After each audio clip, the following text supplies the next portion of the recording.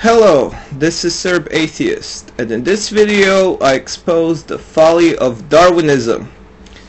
Now, that does not mean I have damaged my brain irreparably by hitting it repeatedly on the head and have become a creationist in the meanwhile. Darwin's theory of evolution is absolutely one of the most fantastic theories in the history of science. Never, I think never has a theory been so successful in explaining so many complex phenomena in such a simple, elegant, true, and testable way. Even more so, Darwin's theory transcends biology and is a general theory on self-replicating systems being selected for any reason whatsoever. So it's really a one of the most greatest achievements in science. That said, I'm going to in this video expose the folly of Darwinism, which I sort of define as an obsession with the idea of passing your genes to the next generation. So if you're laughing at someone who did not have children, as in ha ha ha ha ha, all your genes will be weeded from existence. So if you do that kind of thing, and if you think in that sort of way, you're a Darwinist. And if you go really into the deep end, you can start believing that some races or people are more superior than others, and then you're a racist or a social Darwinist. Amazing Atheist was pretty effective in revealing that world to me in one of the previous videos about people who were overjoyed and looked at the Columbine shootings as some amazing triumph of evolution, which so basically just a bunch of sociopaths and psychopaths celebrating their kind's achievements. So I want to do a video on why you should not obsess so much about passing your genes to the next generation, and why you don't have as much control in that as you think you do. Well, first of all, unless humanity dies out, even if you're childless,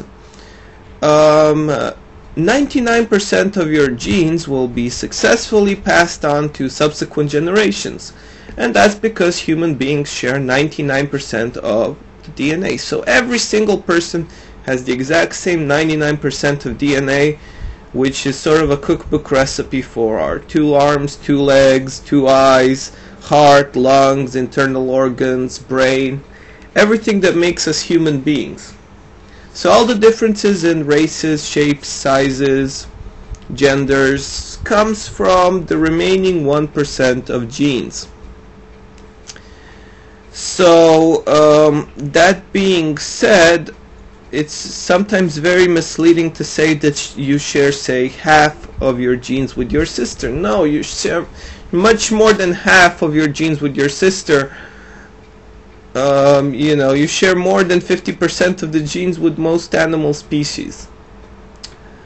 But the half, when they say you share half of your genes with your sibling, they mean the remaining 1%. Out of the remaining 1%, you share 50% of DNA. And in fact, it could be an even larger percentage, because many races, many ethnicities have like large genetic markers, so share significantly more than just the 99% of genes. So unless you're in a relationship with someone from the other side of the world, you share significantly more than 99% of your DNA with them. And then with your siblings, you share plus half of the remaining. So in essence, you've got 99% of your DNA already covered if humanity survives, and we should all work to that goal. And of those remaining ones that are sort of that you sort of think as your own, those genes are not unique to you. It's just a new recombination of existing genes that exist in many other people. For example, eye color genes or blood type genes. You maybe have a handful of genes, if at that. I'm not an expert on that, but a very, very small number of genes that are actually uniquely yours and no one else's. And either the changes are either inconsequential, I mean, if you're a normal average person, then they probably are, or they can be pretty drastic and you can be a mutant, a freak. So it's sort of like an avalanche theory. By far, the more drastic a change is, the less likely it is to occur.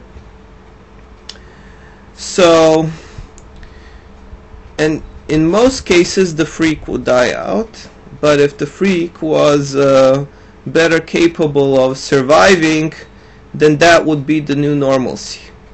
So unless you're a very unusual person, it's highly unlikely that you have some very new, very special genes that will come to dominate the human species in the far future. And even if you did, how much does that have to do with you, with what you did, with who you were as a person? Not much. So the gene success is the the responsibility of the gene alone, not you. Not all of your genes into other generations will be as successful, and of course this is assuming a cruel environment in which most, if not all, of your children die out, and so on. So as far as human descendancy is concerned, 70% of human beings will be the descendants of all humans, all subsequent humans. However, there's one other small aspect. If we're not just talking about the unique genes, not the common genes, but the unique genes, for each subsequent sibling, you have only 1/2 share, and then that just multiplies up. So you share 1/2 of your genes with your children, then 1/4 with your grandchildren, and so on, and it just keeps dividing in half.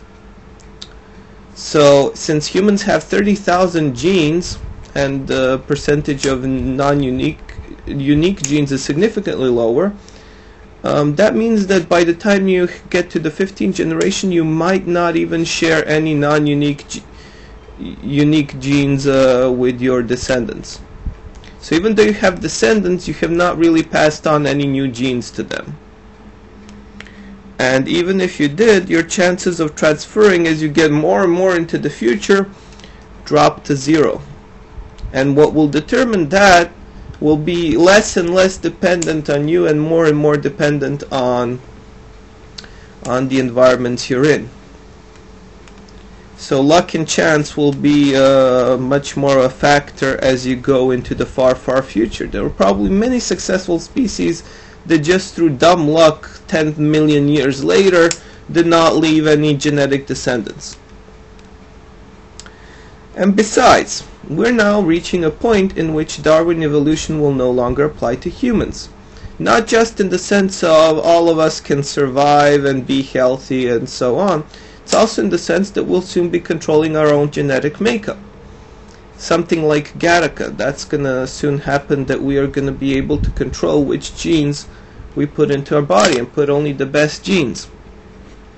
So, hopefully this video has disabused you of the notion of Darwinism and obsessing about how many descendants you will have. I mean, people should have children if they want to, but just that in the end it won't make much of a difference.